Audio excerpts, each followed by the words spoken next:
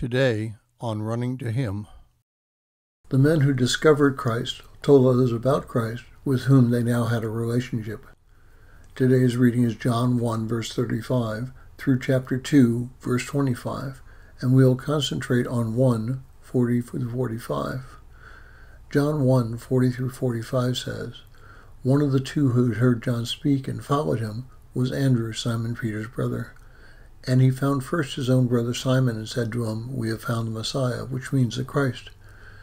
He brought him to Jesus, and Jesus looked at him and said, 'You are Simon, the son of John. You shall be called Cephas,' which is translated Peter. The next day he proposed to go to Galilee, and he found Philip. And Jesus said to him, 'Follow me.' And now Philip was from Bethsaida, the city of Andrew and Peter. Philip found Nathanael and said to him, 'We have found him of whom Moses and the law and also the prophets wrote. We have found him of whom Moses in the law and also the prophets wrote, Jesus of Nazareth, the son of Joseph.'" Now, one of the first things we see about the disciples is they were not afraid to tell others about what they'd found. Their lives' focus changed, and they desired to tell others what they found in that instant. Why are we different from them? I've always struggled to strike up a conversation with a stranger and move immediately to a conversation about Christ, unless the context of the meeting assumes that conversation. Even the first person I prayed with about his need for Christ was in a movie theater showing a Christian film, The Hiding Place. But the disciples didn't seem to have that trouble, and I've always wondered why. In reading today's passage, I may have stumbled on the answer. Everything is context. The disciples all had something in common with whom they spoke about Christ, and they were all Jewish and had a relationship because of who they were. Unfortunately, we in the United States don't have the same relationship with most of those around us. We live in an anti-religious, anti-supernatural world. Now, we played a game once at a religious conference. 6 or so of us sat in a circle all looking at the leader, and the leader said something like, "I'm having a party, and you have to guess the right words to enter into it." We spent almost 30 minutes trying to guess the words which would allow us to enter.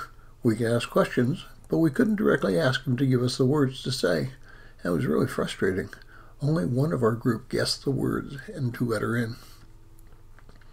Those who are not familiar with Christianity are not familiar with our internal Christian language. When we speak to them about Christ, we have nothing in common to bridge that conversation or culture gap. We are uncomfortable, and so are they. If we're going to present Christ to someone, we must be on common ground.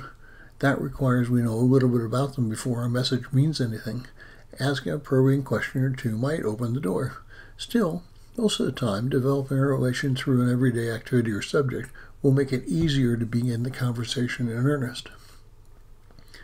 I have a flagpole at my house with the American flag and an Air Force Auxiliary chaplain's flag below it. So when I am walking in our neighborhood and I meet someone and they ask where I live, I tell them that the house with 2 flags. Invariably, they ask about the second flag, which is an opening to talk about the chaplaincy and ultimately Christ. Find what is familiar to you and the person with whom you are speaking, and that will open the door to speaking about Christ. Thank you for listening. We pray that today's devotion was meaningful to you. We would love to hear from you. You can use either Facebook or YouTube to like, subscribe, share, and tell others about us. If you would like to contact us, you can reach me at phineasjacobus@runningtohim.net.